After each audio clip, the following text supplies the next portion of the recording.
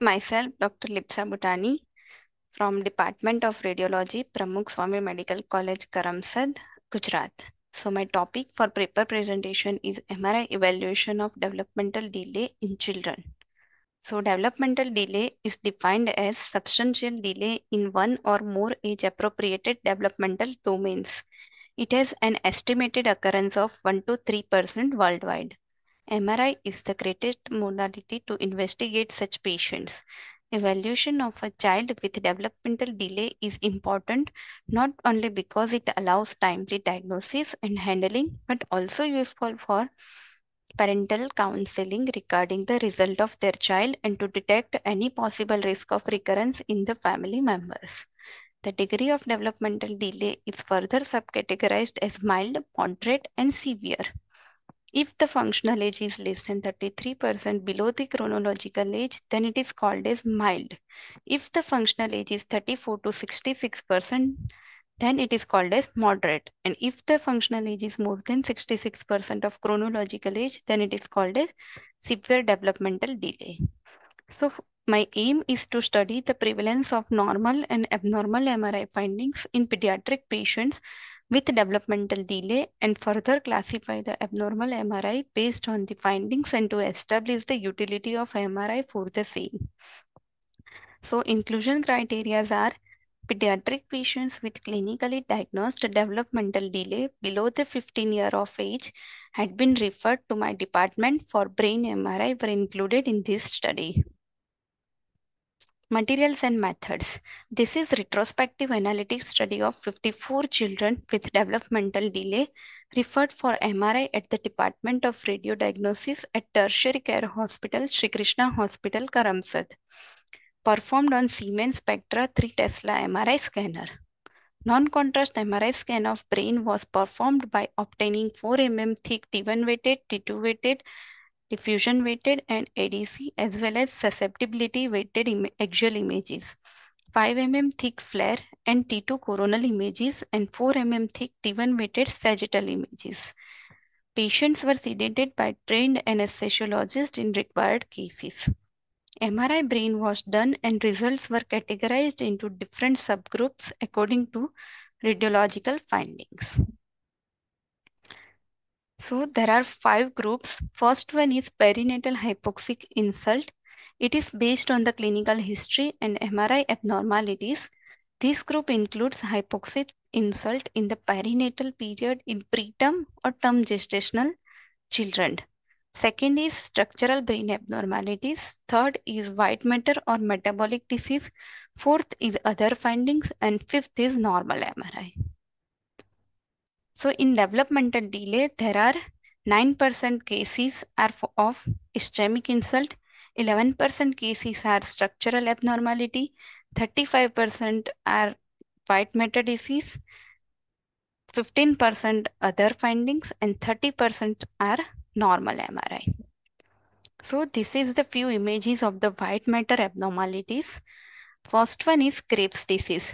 It is lysosomal disorder in which there is periventricular T2 hyperintensity is noted in occipitoparietal region.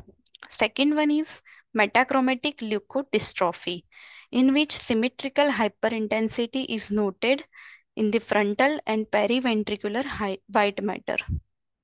Third one is ALAD, acute leukoencephalopathy with restricted diffusion, in which area of restricted diffusions are seen in both gray and white matter. Now, fourth is the periventricular leukomalacia. So there is irregular margins of body and trigone of lateral ventricle with ventriculomegaly, and there is also loss of periventricular white matter. Then cortical tubers are seen in tuberous sclerosis.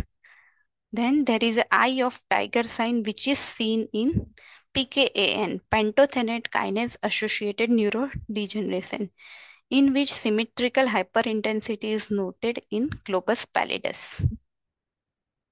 Now there is corpus callosum agenesis. There is racing car appearance is seen in this.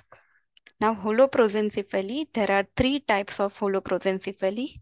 First one is alobar, semilobar, and lobar. In semi-lobar, there is incomplete forebrain division. So this is the number of cases.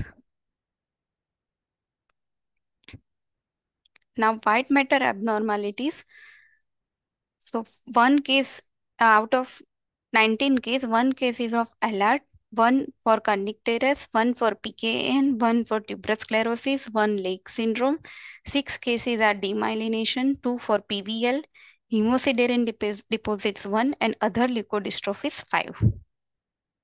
Now structural abnormalities, in which I found that gliotic areas of bilateral parieto-occipital lobe, bilateral parieto-occipital polymicrogyria, smooth thinning of corpus callosum, and bilateral colpocephaly, 1 case. Then agenesis of corpus callosum, 1.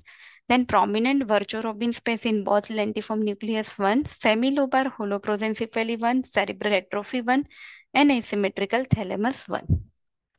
Now other abnormalities like cerebral microhemorrhages, ependymoma of fourth ventricle, extradural fluid collection in retrocerebellar region, and there is early cerebral atrophy due to B12 deficiency. Now results. Out of all 54 pediatric patients with developmental delay, 16 patients were found normal and 38 patients were found abnormal on MRI findings. So ratio of 30-70.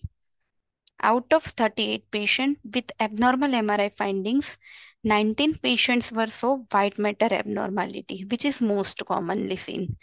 5 patients shows ischemic insult, 6 patients shows structural abnormalities, and 8 patients shows other abnormalities. Out of 19 patients with white matter abnormalities, 11 patient has history of ICU admissions, while out of 16 patient with normal MRI, only 6 patient has history of ICU admission. So patients with developmental delay shows wide range of MRI brain findings from completely normal to abnormal. Large number of patients with abnormal MRI brain shows predominantly white matter abnormalities. Non-contrast MRI scan of brain is very useful modality for the children with developmental delay. However, further sequential MRI may be helpful to ascertain disease progression. Advanced like functional MRI, diffusion tensor imaging, and MR spectroscopy provide more information for structurally normal brain of children with developmental delay. So these are my references. Thank you.